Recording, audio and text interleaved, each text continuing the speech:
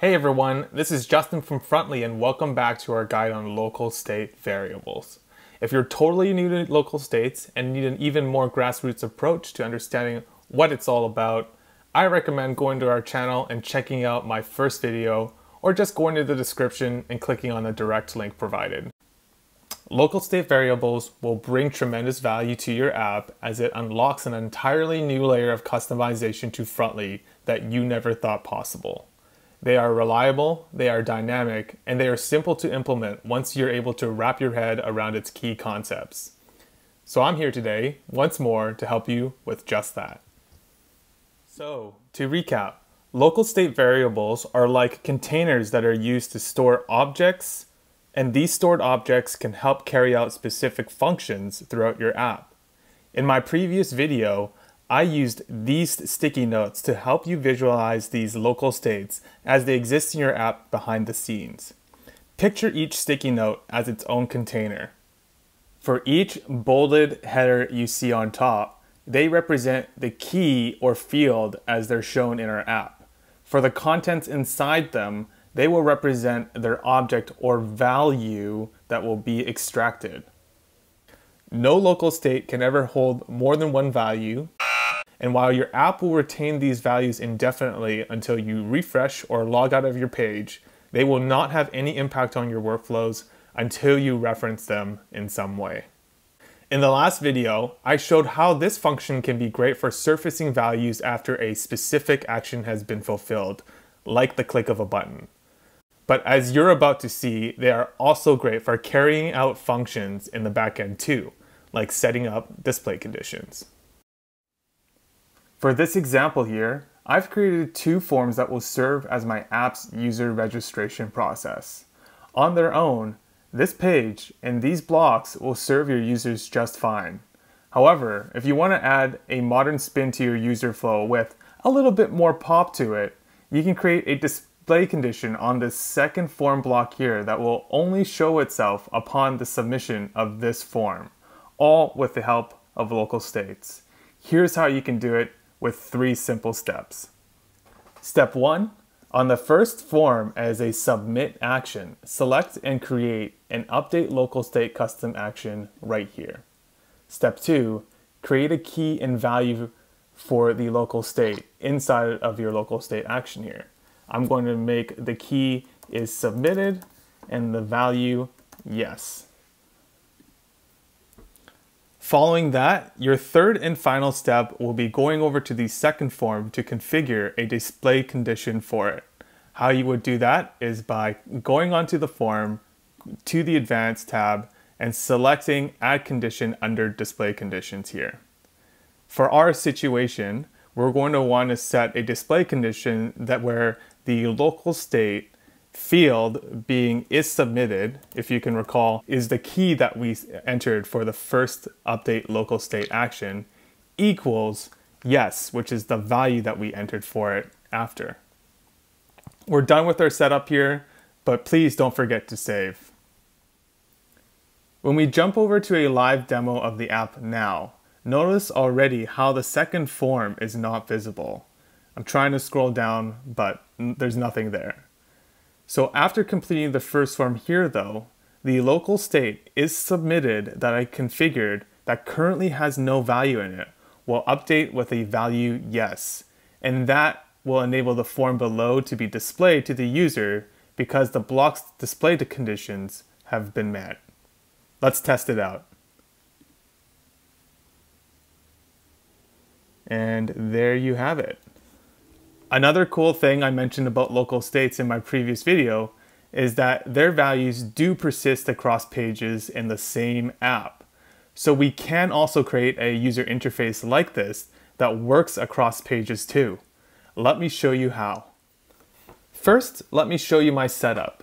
Here is my basic information form on one page and the follow-up company details on the next one. The setup for my custom actions, local state variables, and display conditions are the exact same as the blocks from my previous example. The only thing that I've added is a text block that advises the user that they shouldn't be on the page.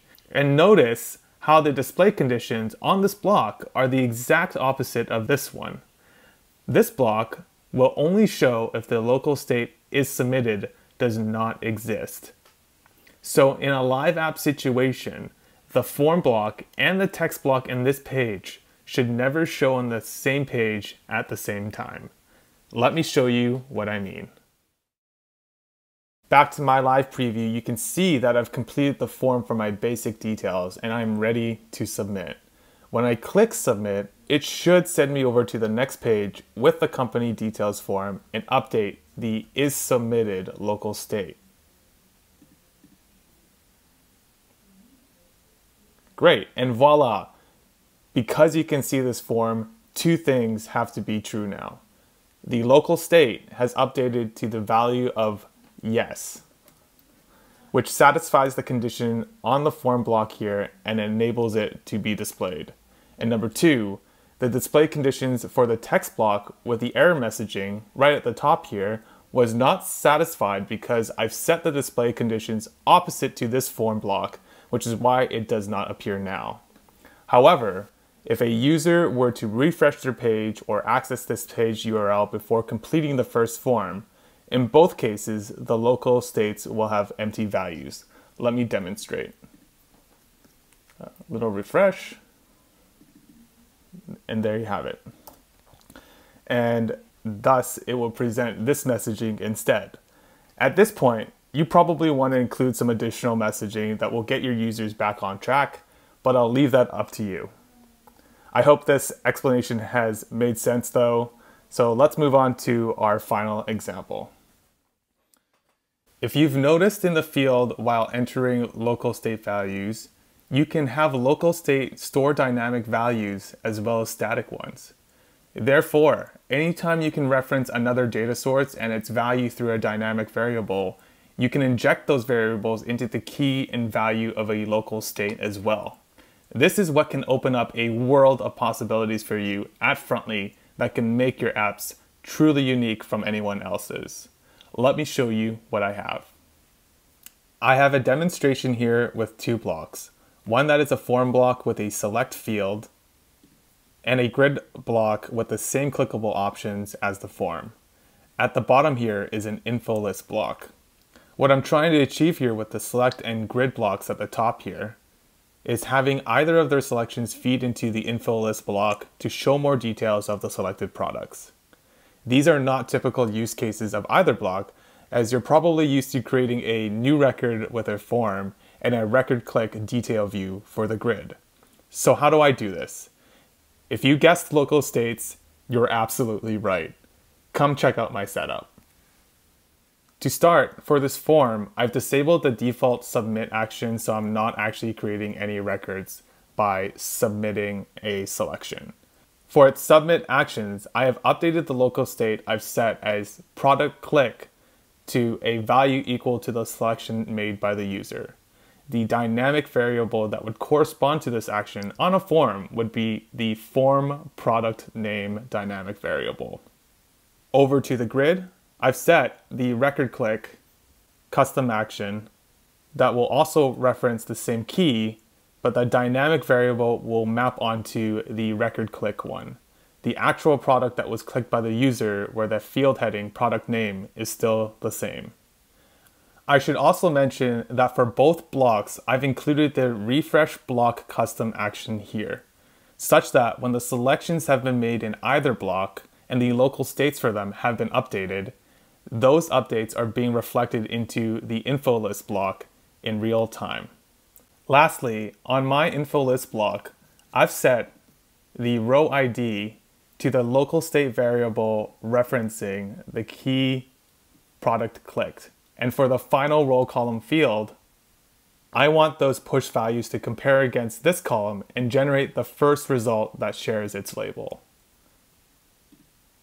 To summarize, through the clickable actions from the top two blocks here, it will update the product clicked local state with a value equal to the selections made and populate more details of the product click into the info list below. These requests can be made repeatedly and seamlessly because, again, a local state can only ever hold one value at a time. So with that, let's do one final preview. so you can get out there after and create some cool flows of your own. Okay, we are in the live app now, so I'm going to start with the form. If I were to make any one of these selections here, let's go with the vintage typewriter and submit it. You can see on the show block here all the product details I have laid out in my spreadsheet that I'm willing to share to the user. Similarly, if I were to jump over to any one of these items on the click grid block, I'm going to select the retro gaming console. You can see in real time the info list block below, updating and displaying all the relevant details pertaining to that one record click. And I can do this as much as I want to without it disrupting any of my flows or anything like that. So yeah, very simple, but highly impactful changes you can add to your workflow today to heighten the experience for all of your users. So this wraps up everything I wanted to share about local state variables. I hope you've enjoyed this mini series and feel far more capable of making some creative new flows in your Frontly app.